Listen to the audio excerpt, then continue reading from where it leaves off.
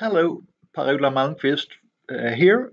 I made the video about firefighting and science earlier, and I got some comments and questions on this video, so I thought I'd make a short follow-up on that video. It is always your fire brigade that decides what routines and methods you're supposed to use.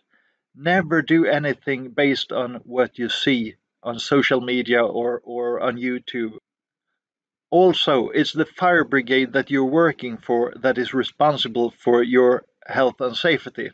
So it's always their routines and methods that you should obey to. Also, I would like to point out how it works, at least in Europe, from a health and safety perspective. And I think it applies something like that in the rest of the world as well. Uh, if you use a tool, you're not allowed to use it in a different way than it is supposed to.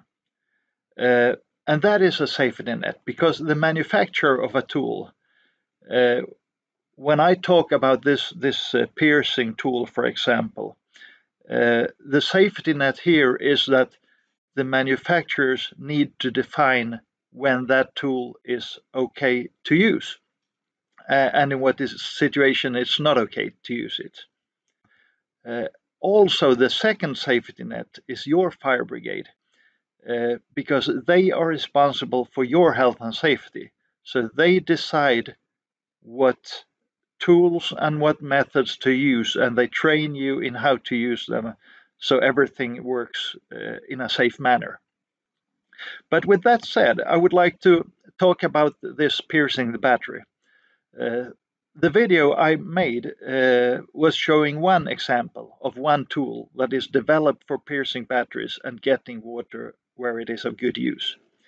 It's interesting because even more methods are being developed right now to solve that problem of getting water into the battery casing. And I think we need to be open for this kind of ideas and see how they work and what safety limitations they have. And again, always work in accordance with your fire brigade's instructions. But I would say we're just at the first step of learning how to put out an electric vehicle fire. And that means we need to have an open mind of different methods showing up. I got a question about the safety. How can it be safe when we have lots of volts inside a car battery and we put a firefighter and a nail, or we put a nail inside the battery and a firefighter could be holding this nail? Again, it's the instructions from the maker of the tool that should be used. But what happens is that in the battery we have a plus and a minus.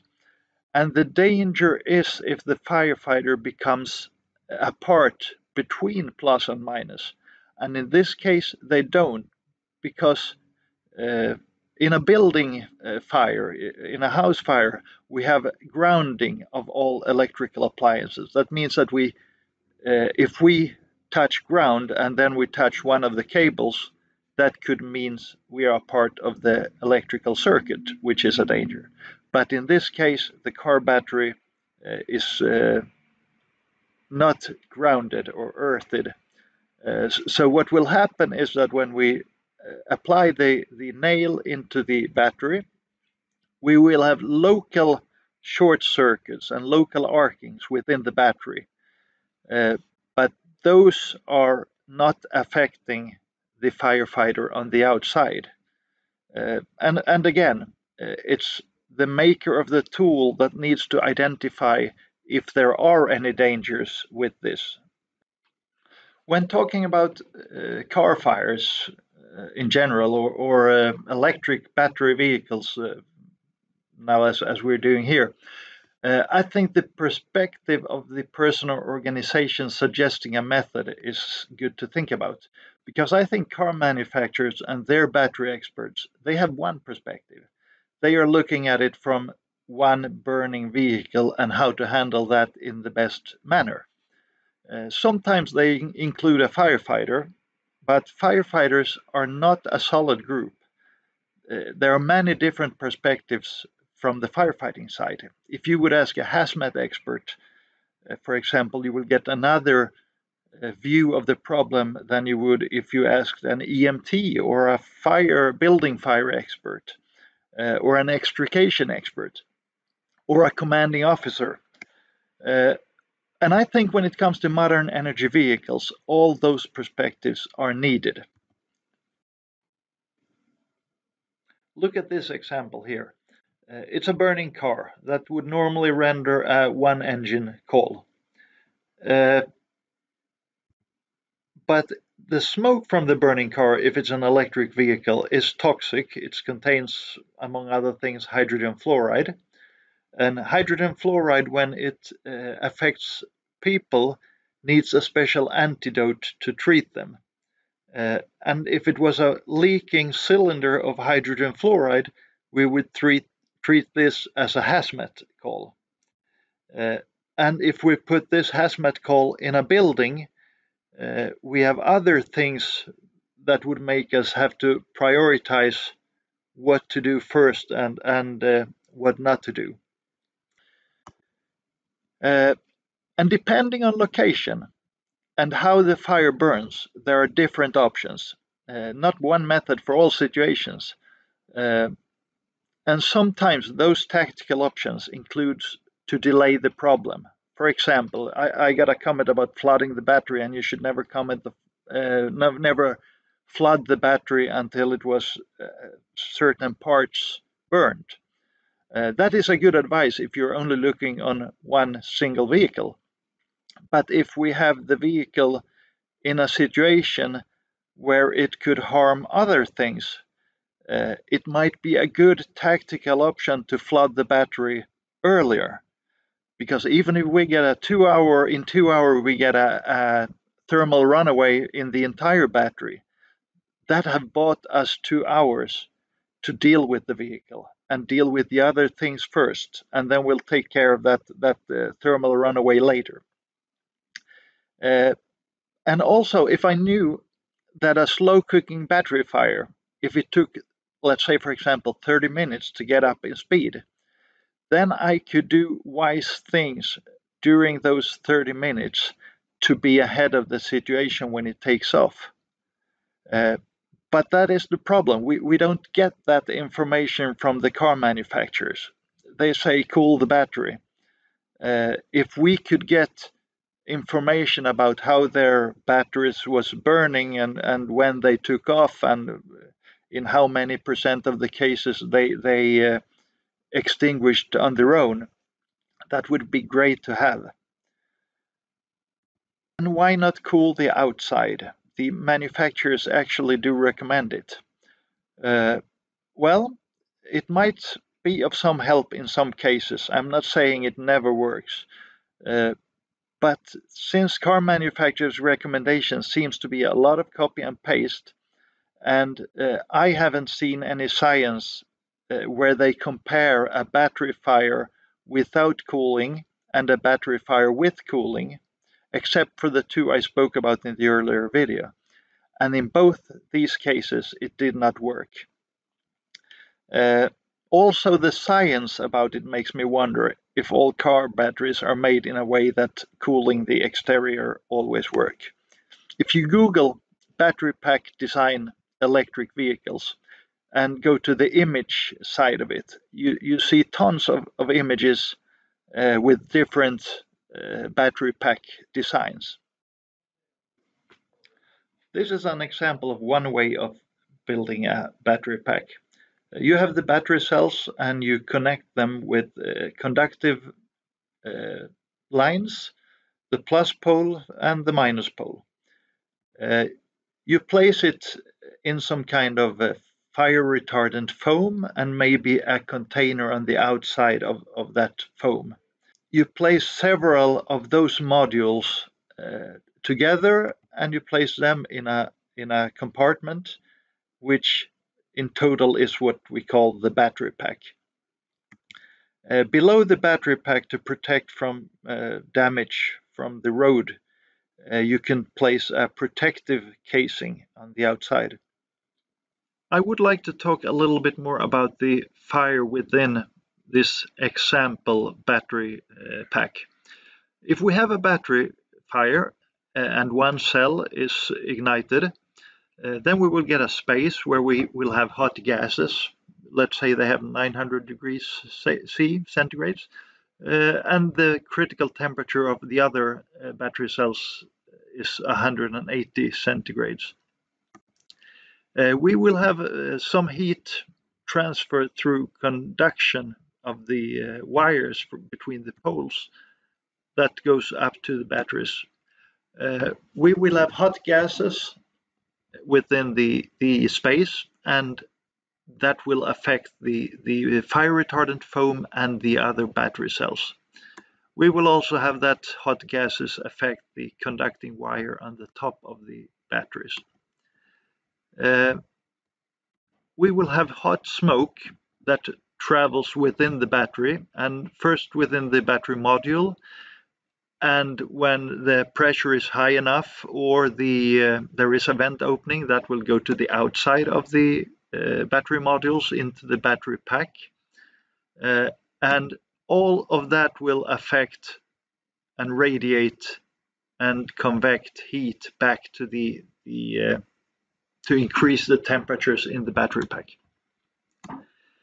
We will have that smoke traveling to the outside of the battery modules on all sides, since there are air on those sides. And all of that will transfer energy both into the batteries and to the outside of the battery casing. And there will also be smoke and hot gases.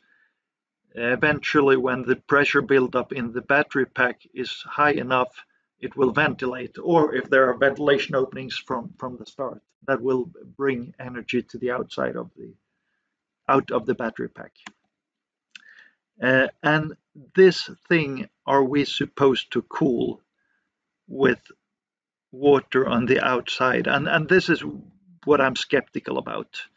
There's so much heat transfer within the battery that I don't think cooling the outside always will be a good method. So if we look at this in more detail, we have water. In this case, I'm spraying it on the protective casing. There might be cases when you can get water on the battery casing directly. But just to show the different numbers of heat transfer, first we need to get that cooling of the water to the inside of the protective casing, and that might not be so hard if it's a metal casing. If it's a composite or something else, then we have quite a bit of insulation there. Then we need to have this travel through that void and onto the surface of the outer casing of the battery, and that takes a lot of convection to get any effect of that. Then it should travel through that casing and into the next void, where we again need to have it convect. That is, the air within that void needs to first be cooled from the surface on the one side and then transfer that cooling to the surface of the other side. And then again, some heat transfer. And if all those compartments are metals, we also need to know that the metal in itself is a very good heat absorber. It will conduct heat and spread it on to itself, so it's a good cooling. So it's not necessarily the water on the outside of the protective casing that is in the beginning of a fire keeping it cool. It might very well be the protective casing of the different protective layers that help to cool the total of the batteries. Then it needs to travel through whatever there are, if it's a cooling system or if it's a fire retardant foam or whatever it is, before it finally reaches the battery. So this is the reason why I'm a little skeptical about always cooling the batteries. There are so many insulating layers between the battery and the water that we apply.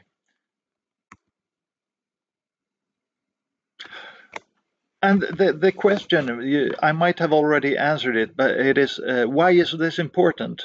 Why not just cool all the time? If it works, it works. Well, if cooling doesn't work or work with varying results, then there are many options that might be better options. In the beginning of an operation, before you have started the pumps and the hoses are laid on the ground, it is easier to decide what to do than to change that decision if the new decision includes other tools.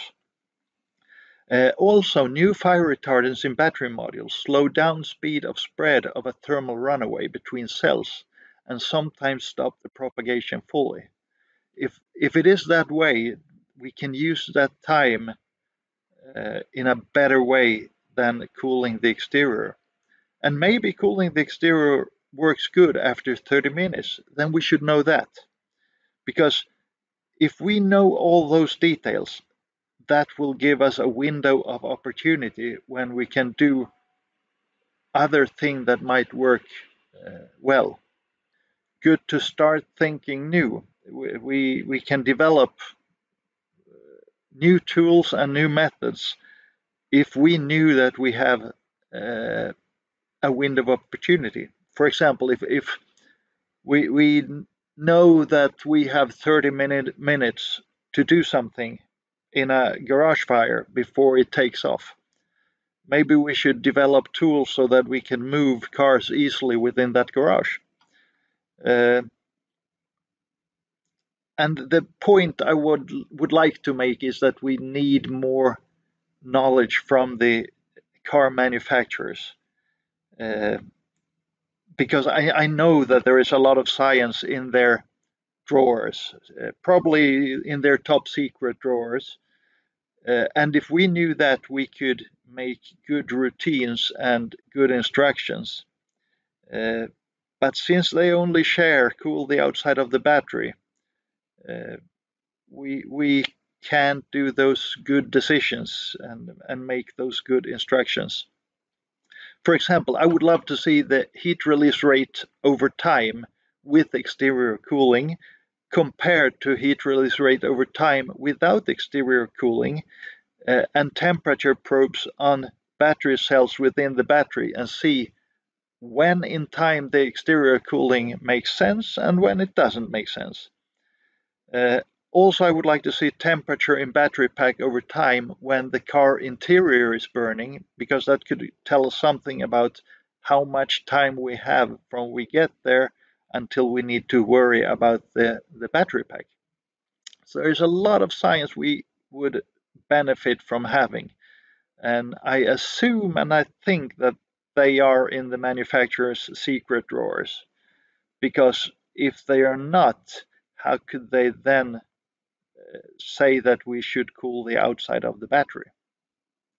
And that was all from me for this time. Thank you for listening. It was maybe a little bit long and stuttering, but hey, have a Merry Christmas and everything. Bye bye.